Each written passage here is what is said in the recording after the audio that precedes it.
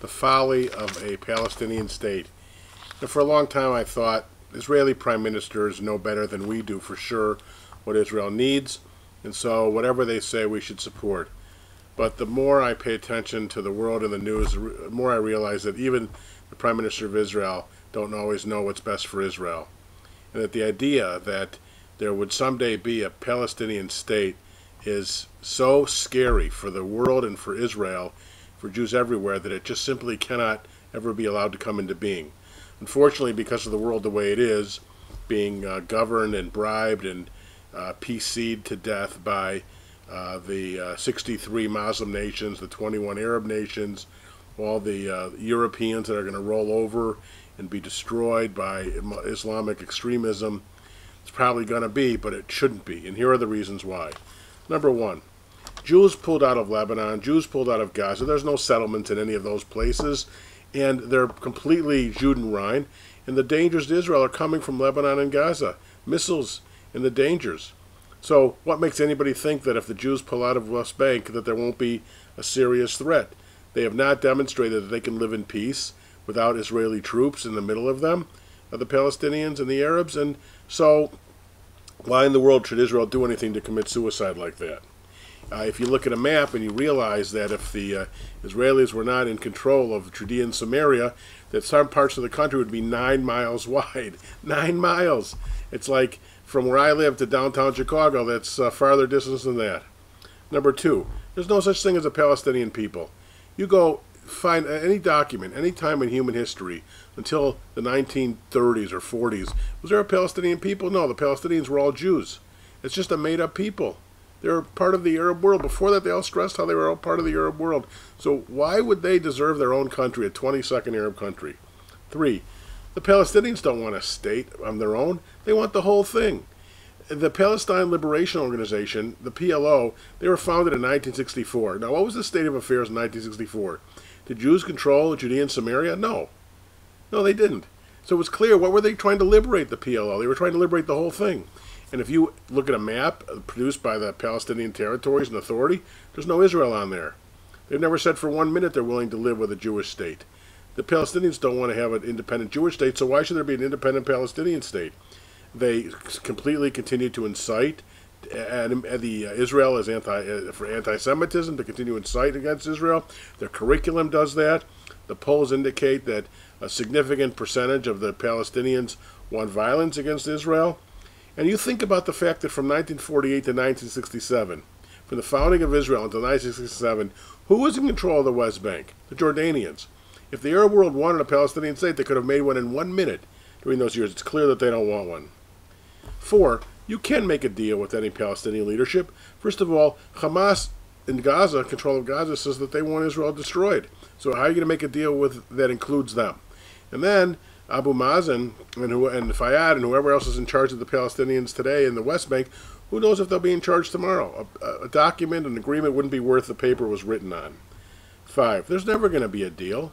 And they don't even want a deal. They're just going through the motions to try and convince the world to give them more concessions. Every time they sit there and talk, the world forces Israel to give more and more concessions. That's what they're doing here. You think that the Palestinians are ever going to sign a document that doesn't include allowing 3 or 4 million Arabs who never lived in Israel to go to Israel and take over Israel? They're never going to sign a document, so the whole thing is foolishness. 6, it's a danger for the whole world. You think another terrorist state in the Middle East is a good thing for the world? Iran already controls Hamas in Gaza. They would eventually control whatever government takes over in the West Bank. So the world needs another one.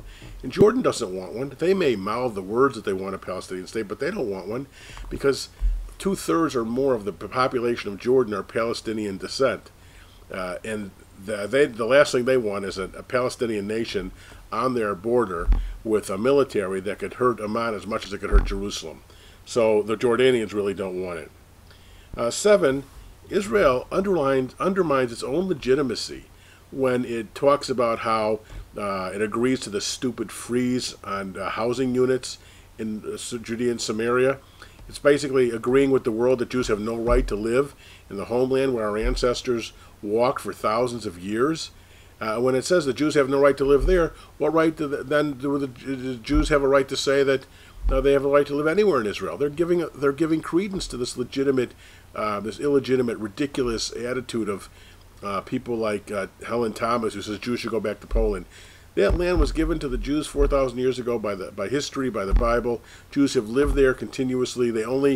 Jews only left when they were forced to. They've dreamed about Israel from the beginning. They've walked all through Israel, including Judea and Samaria, and so they undermine their own legitimacy when they agree to these stupid freezes. And the freeze is so dumb. I mean, this is a tricky thing where Obama tries to bribe Israel with fighter jets to be delivered many years from now on the condition that a final settlement is reached, and Israel went for it. Just complete stupidity. So these are just some of the reasons why Israel should never agree to a Palestinian state. Can you imagine that 2 miles from Ben Gurion Airport or 5 miles from Ben Gurion Airport, you'd have terrorists with missile launchers going for El Al flights that they'd have, and they're never going to, the UN said that you couldn't bring missiles into Lebanon, and now there's 40 to 60,000 missiles in Lebanon. There's no agreement that the Arabs would ever abide by that would be worth the paper it's written on. So how could there ever be a Palestinian state that Israel assents to? And so what is the solution?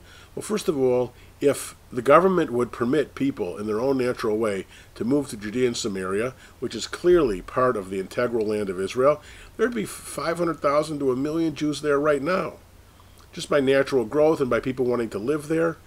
And what do you do with the Arabs who live there? Say that they can live there, but that they should have a confederation with Jordan, which is their natural nation. They don't have to move to Jordan, but they'll be associated with Jordan. That'll be their national citizenship. There's a de facto peace already between the villages. There certainly was before the horrible mistake of Oslo and those agreements. Villages live nicely next to each other, and they can continue to do so inside the sovereign state of Israel. And so that would be a clear solution, because if you say that the Jews cannot live in the West Bank and cannot build homes in the West Bank, you're saying that you're making an anti-Semitic statement about something being Judenrein. Jews can live any place in America. The whole country takes offense when you say that Jews or blacks or whatever can't live in a certain neighborhood. And so the Jewish people are going to allow some foreign entity to say that Jews have no right to live in Judea and Samaria, where Jews have always lived. And so when Omar started talking about a two-state solution, and Netanyahu has picked up a two-state solution, and Livni, they should pay attention to the hundreds of thousands of Jews who live in Judea and Samaria, who understand the strategic significance of that land, that Israel cannot allow itself to be 9 miles wide, that land should never be Judenrein. Jews have always lived there, and they can continue to live there, and there should never be a Palestinian state.